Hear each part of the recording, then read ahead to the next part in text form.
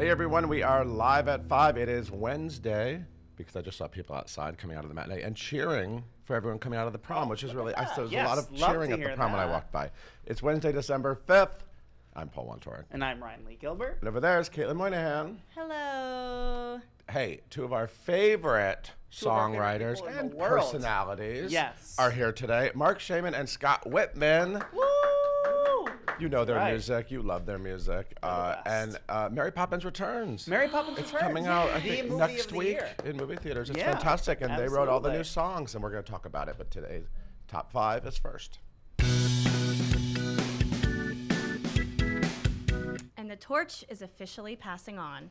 Yes, Harvey Fierstein's Torch song is going to be closing at the Helen Hayes Theater on January 6th, 2019.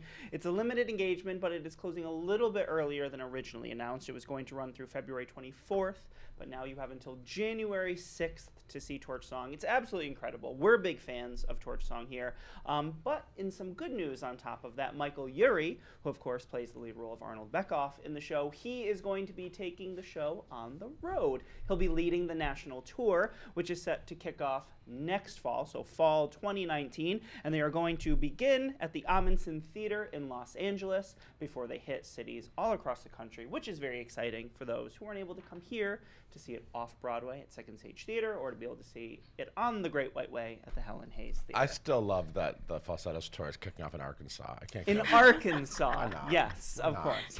This is a little more L.A. I mean, L.A. They're gonna love it. They're gonna love it. That's a good, but yes. So the show will have played 77 regular performances at the time of its closing. An incredible production. If you have the time, go see it before it leaves. And this Tony winner got a brand new gig.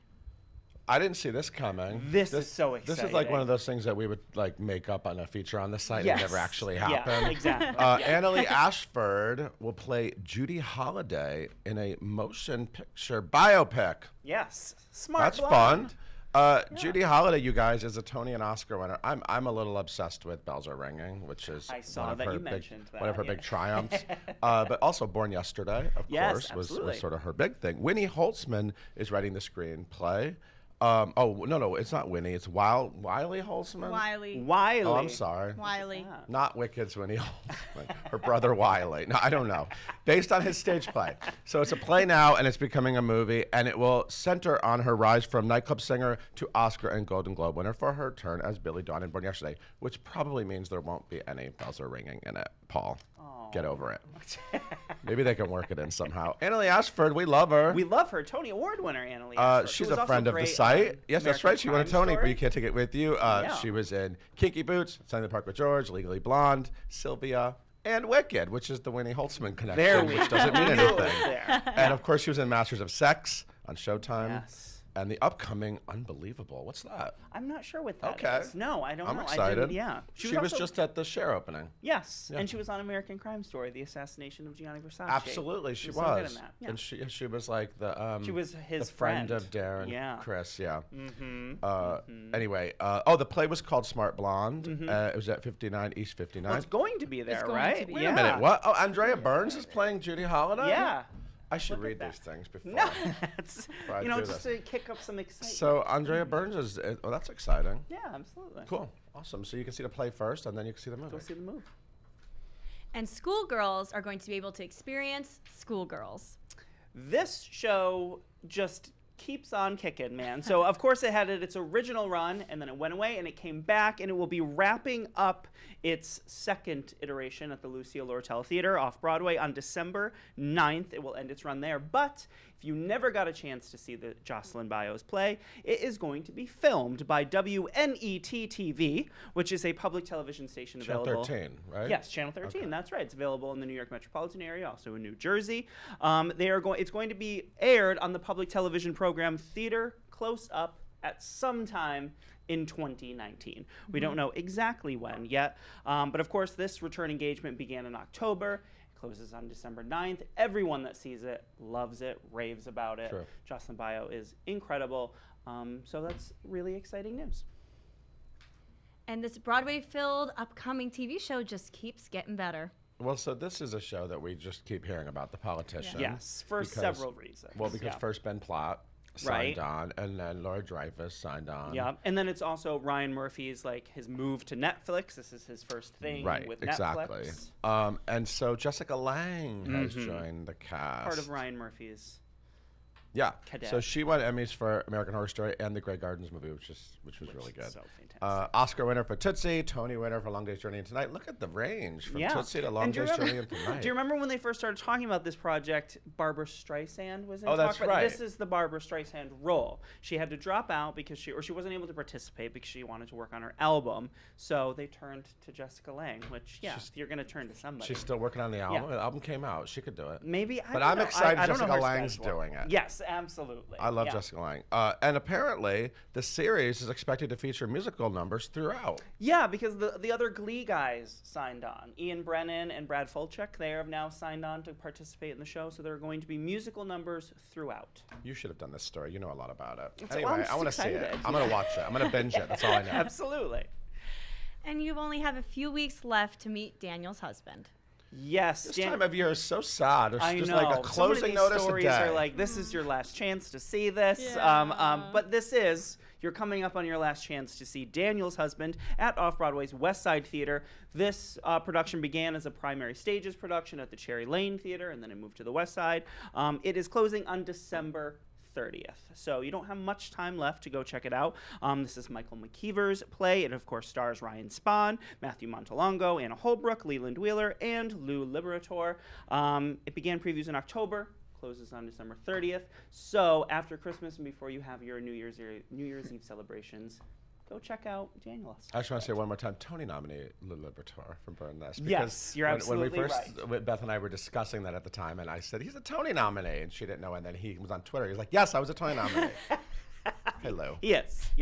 So that's it. That's it for me. Awesome. Thank you for stopping by. You know what? It's my pleasure. Hey, Caitlin, why don't you tell us about Mark and Scott? Gladly. So we have Marc Shaiman and Scott Wittman here. They're going to be talking all about Mary Poppins Returns.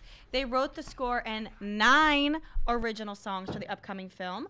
Mark is a composer and co-lyricist of the movie, and he is a Tony, Grammy, and Emmy Award winner, and he has multiple Oscar nominations for his composing and his lyrics for Hairspray, South Park, and Saturday Night Live. You hear that? All he needs is that Oscar for that EGOT.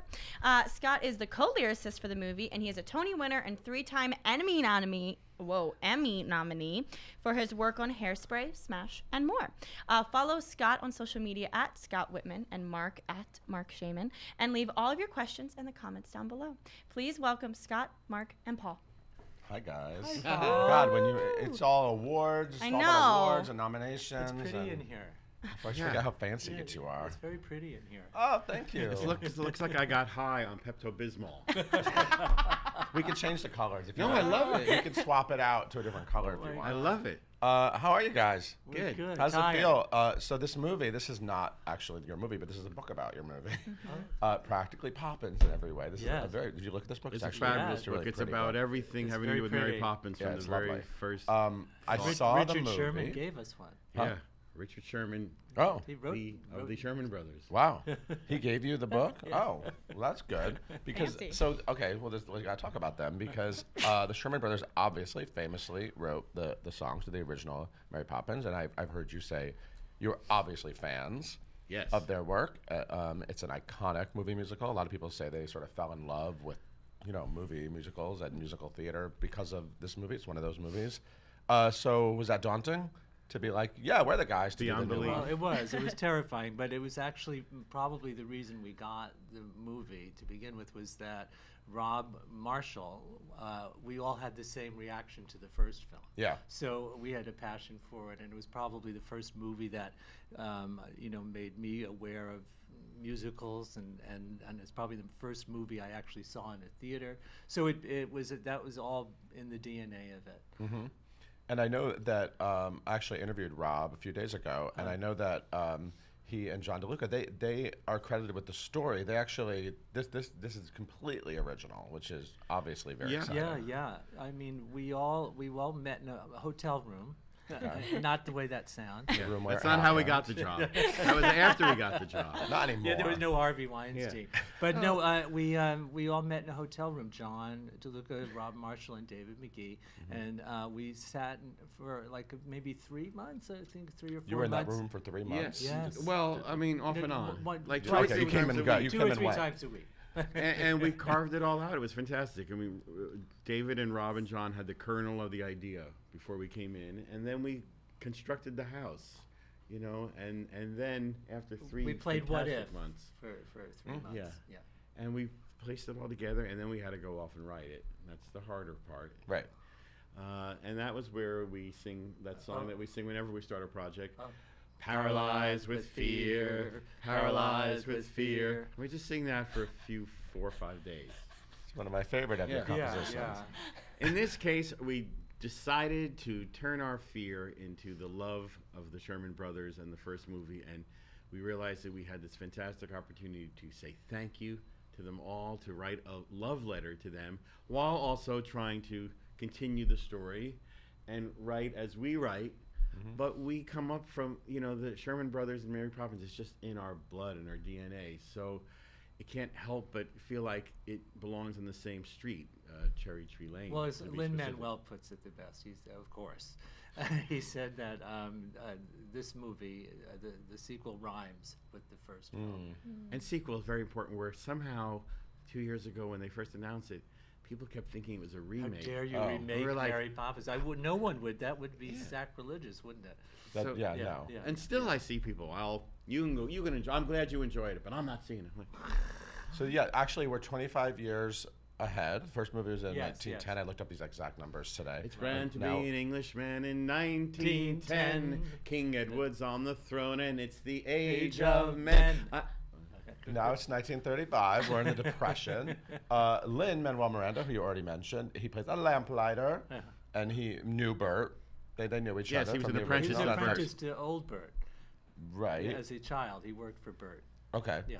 And then Mary, of course, comes in, and it's the Depression, and the kids need her, and it's beautiful. It's actually like a really So beautiful. now you've seen it. You've I've seen seen it? it. Oh, wow. I saw it last week. Oh, fantastic. You guys can write Did some you good like it? tunes. I loved it. I mean, it really captures that, you know, that movie. And you know what it immediately reminded me of? It reminded me of movies that when I was a kid that I saw around the holidays that meant so much to me, that were like Yeah. these big movie releases. And I thought, this is going to be one of those movies. Now, for me, it was Popeye and Annie. Okay. Well, you're young. See, you never know though what's going to get a kid's, you know, what's going to spark a kid. And like the Chorus Line movie was so important to me when I first saw it, because it was just people doing musical theater stuff. Sure. Yeah, yeah. You know what I mean? Sure. And now that I'm an adult, I can look at them differently. This definitely outweighs some of those other projects. This is a beautiful, I think, a new classic, and so it's really, and your score. This is a real musical. I mean, from like top to bottom. Yeah, no, it was, Rob and John come from the theater, so it was constructed that way. It really was. I mean, every song had to move the story along, and and it was, and then we rehearsed for almost seven. I'm so bad at numbers. Yeah. But I would say 8 weeks. It changes every time he tells the story. It was basically 2 months. Yeah, we rehearsed like a Broadway show, and Paul Giamatti was in one room Wow. with Meryl Streep, and we were in another room rewriting Lynn's songs every day, and it was like a little factory. And then Rob and John DeLuca and their co-choreographer Joey Peasy were in the other room, and they were staging the big Lynn's. I mean, it was really fun. It's funny when I talked to Rob Marshall, I said it's so great because, and then he wrote, there's a rap for Lynn, and he goes, well, they're actually called patter songs, and Yeah. Dick Van Yeah. Dyke did it too. Yeah, he did. And I was like, yeah, you're right. That's yeah. such an education for me, Yeah. but it Yeah. is. Because at that time, the English music hall was full of patter songs. Yeah. So we were so lucky that we could write that for Lynn and not be anachronistic at all. Of course, it gets out there on Twitter. There's a rap song. Oh my God. Mark, I talked to you a long time ago. You gotta Yeah, get off you the gotta Twitter get and off message that. boards. We've And been according through to this the world before. now, you can't sing "Baby It's Cold Outside," so I Yes. don't know why you It's pay true, any I attention know. to anything. You have to stop, really, because this is a beautiful movie. Are there any songs that you especially are proud of? I actually have an industry question for you. When awards season comes up, do you choose which songs are sort of in the, when you write this many we songs? were peripherally Because we they were put sort of- certain, no, we don't were they part of a submit certain discussion. songs? We're Yeah, but- part of a discussion, but a studio makes the decision. Right. Yeah, then and Mark it's weird. Platt- And it's like you don't want to. I mean, I'm far too Jewish to even talk about such a thing. Talk about Kanahura. Yeah. That's what they kept saying. Which song do you think I'm gonna take? Kanahura. Poo poo poo. I mean, so they made the decision. Of course, I disagree. But no, you don't. no, there's 2 songs, and we'll see. It's up to the Academy. What are to they? Yeah, decide Can you if say either what of songs them- they are? They're the 2 songs that deal with the real theme of the movie, which is is loss. Yeah. And the first is the lullaby she sings, and then the place where lost things go. And then the second one is the song that Lynn sings, Triple Little Light Fantastic, which is a whole very upbeat way Yeah. of saying follow the light and Yeah. keep that light inside of you, and that will keep guiding you Keep forward. moving you A lot of forward. dancing in that one too. Oh my God! God. They So- got it all from me. Do you guys get to go on set when this is all being We filmed? did How not does when this it was work? filmed, only the rehearsal part. I visited. I went back to visit, but once they're done with the pre-records, you out. We also had to come back to New York to go into rehearsal for Charlie and the Chocolate Yeah. Factory. But then he spent an entire year scoring the movie. Usually Yeah. a movie score is you get around 5 weeks. In this case, it took a year. How many movies have you scored? Like Around- not songs, but underscore. Since this morning, I mean, I feel like I want to say like 60 or so. I know It's a I've lot. worked on around 85 or 90 movies. I've scored. I don't know. You see it I've around lost here. track. You see it around there. Casual. crazy. But every movie I ever scored was leading me towards this one. I mean, this Yeah. was the ultimate. I've said that I'm sure many directors have walked away from a scoring session with me and said, "Why is this schmuck scoring my movie like it's Mary Poppins movie?" That was only Nora Ephron said that, don't you? So finally, I'm scoring a Mary Poppins movie with the director going, "I love this. Do more and more." It was a year of joy scoring this movie. But because also the animation took Yeah. a year, so that was part of it too. And they brought back animators for the 2D animation that that were no longer, Oh, they wow. had retired. They had worked on Beauty and the Beast and Little Amazing. Mermaid and all of that. It is and we got the stunning. greatest compliment at the other night. Yeah, 2 different people came up to me at different moments who had worked in the heyday, and they both said to me, "This isn't just a Disney movie. This is really a Walt Disney movie. Oh, And wow. Walt And Disney that would is have everything, isn't loved it? everything about this and be so proud." Wow. So I try to remain with just And that. also Richard Sherman, obviously, Yeah. and he was been a fairy godfather for this, And we- he tells us he loves what we've done. Yeah, And I and- got right and- up in his face. Like I was like, "You really mean it?" I mean, I wanted to see if there was a little poker player tell, and there was a No. eyebrow. He seems he genuinely. jumped off his yeah. chair. Like it was like, he was 23 again in Walt's office. Because we did like an interview with each other, and he said, "How do guys? People always ask, and I'm sure they ask you, what comes first, the music or lyrics?" And we said, "Well, the idea comes first." Oh my! He's like, "That's it. That's what we always said." These guys. Look at that. You're the new Sherman Brothers. I love it. I'm into that. So I was thinking, is it less stressful doing a movie musical because your writing has to be sort of locked in so early? When you're opening a Broadway show, up until Well, we the last rehearsed. day, they're like saying you're like considering That's what losing the rehearsal sleep. And, Yeah. That's the rehearsal process. Because in Right. the rehearsal process, we actually wrote maybe 5 or 6 songs for Lynn for that opening Wow. spot because they weren't quite sure of what the tone of it should be. Mm-hmm. And then it all came back to the very first song we wrote.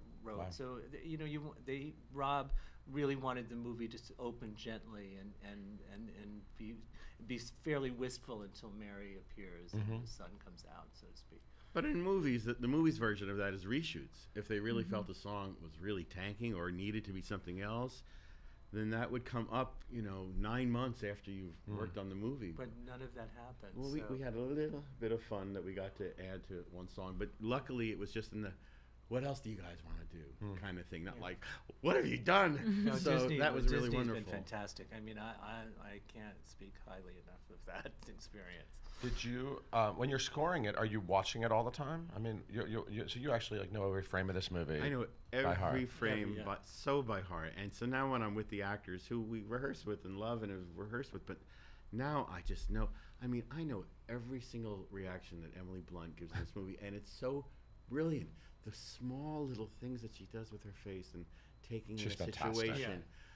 I could write a book. But a lot of that was because of that long rehearsal process Yeah. because they knew everything. So then when you're on that set, you can focus on the tiniest detail because you already know it. You already know it. I mean, even the chase scenes were taped out on the floor in the rehearsal studio. Wow. Nothing was left Wow. to, you know. Rob is incredibly meticulous, incredibly meticulous. Was there anything when you saw the finished film? Lynn told me that when he saw the finished film, that he was surprised. He was so moved by Ben Whishaw because he hadn't seen any of his work, but watching his performance was so amazing. Well, anything that you really love or specific things about this movie that you? We didn't get. We weren't on the set or in the studio when Dick Van Dyke and Angela Lansbury sang. We were on Skype, and it wasn't just the. You know, we Skype. You're on Skype? We were listening and watching, but it's not the same. And they were very busy working, so we were just. And I think it was like in the middle of the night. Yeah. You were like in. We were literally up at 3 or 2:30 in the morning. So, and I wouldn't want Angela Lansbury to FaceTime me in my underwear. No, that would be bad. But that's when you're in the theater and you're watching the movie and they appear. It's that you can't even believe in your lifetime that you know. Well, I mean, a dream is a wish your heart makes. So the audience gets so excited when Dick Van Dyke starts to sing, and can you imagine how exciting it is for us that not only is it exciting to hear him sing, but he's singing something we wrote. And Angela, you can't even your brain can't process. Yeah, yeah.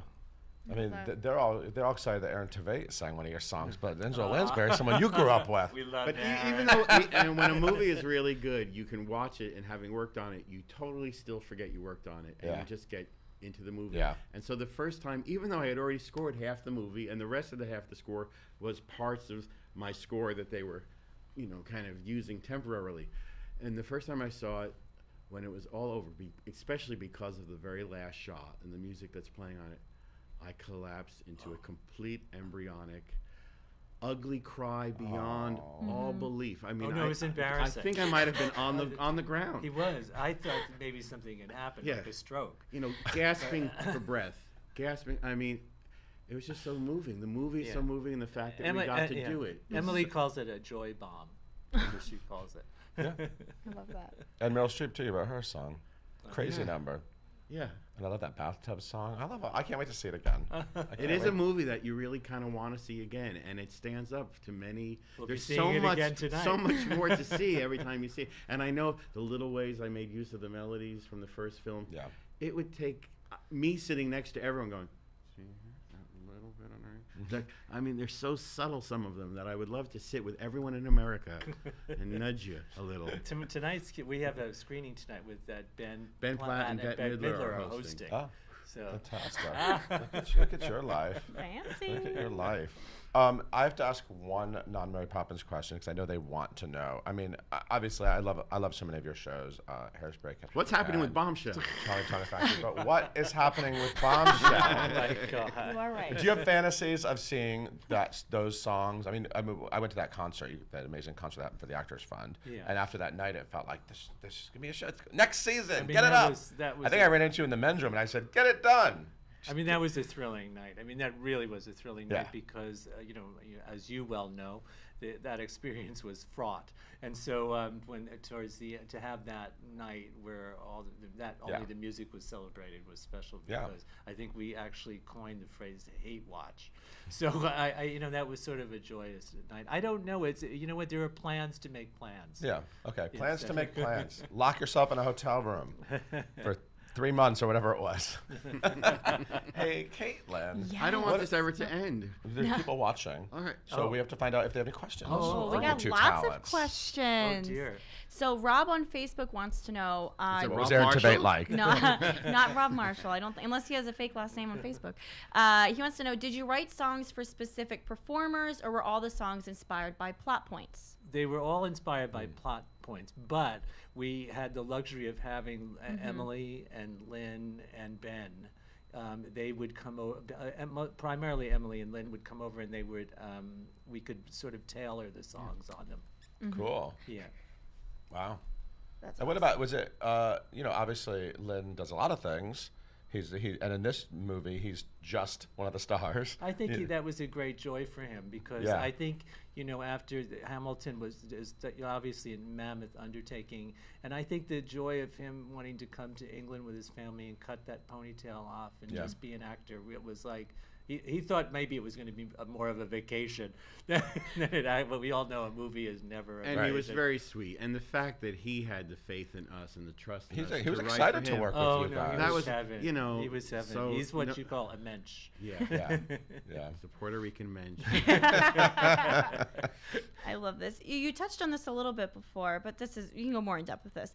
Alec on Facebook wants to know, is it different writing for an original show like Hairspray than a sequel to like a classic? Like, what's You're that? always writing from character and story, so there's no difference. I don't think there's any difference. You really, it all starts with the story and the character. And it's a sort of chicken and egg. Is it easier to write songs that a style has already been set for, or is it, make it harder? Because obviously in this case we're going to be compared to the greatest song score that was ever written for a movie. So I kind of know what I'm going to face. But is that easier or harder? I don't know. Is Alec? Alec. I'll have to get back to Alec with it. Do you have any more Alec. swinging 60s musicals in you? No, we have a Roaring 20s one coming. Roaring 20s? What's Yeah. that? We've Some been Like with It Some Hot. Like It Hot. Oh, right. Oh, my God, of course. I forgot. Yeah, it's been fun because we're working with this fantastic playwright who wrote The Inheritance that's in London, named Matthew Lopez. Yeah. I mean, he's sort of opened it up for us, and also Casey Nicola. Yeah, that's and been this is we've had a fascinating. nice time doing it. But there already was a musical based on So Some Like it's It Hot. strange that Yeah. it seems that every Sugar. single thing we do, we It's iconic. It's and got to have some other thing that's already looking over its shoulder. I don't know why we keep doing that, but it is strange to write I don't know that it's ever been done, that a second musical has been created for something. But Wild Party, I yeah, guess, would be one the of those Wild things, Party, right? yeah. Those You would happen know these But things. right within at a week of right each at the other. same time, how strange is How that? did that happen? Yeah. Yeah, well, I'm excited for that. Yeah, it's been fun to that's write. a It's great. really fun to write. Really Yeah. fun, yeah. And people love drag on the Broadway, and there's a little drag So in much there. of it, yeah. And blondes and drag and Yeah. Soon we'll all be. But they musicians. came to us with a couple of changes to the show in certain ways that I'm not at liberty to say. Okay. That really made us go, oh, that's a great idea, and it's still Some Like It Hot, but I hate to use this expression, but we're looking at it through a modern lens. Oh, So because the that's an subject of it, expression. You used I'll but say you that. had quotes in that. You just did. You Yeah, I said that. know. Oh God, I was on a phone call yesterday, and I said to something, "What about the optics about that?" And I was like, "Oh, I can't believe I just said that." Oh. What else? What else? I love Caitlin? that. All right, let's do one more question. Okay. And a lot of people want to know just what is your guys' story? How'd you meet? Why'd you start Oh working my together? God. It's such a long story. Wait, didn't you see the Tonys when Yeah. Hairspray won? Yeah.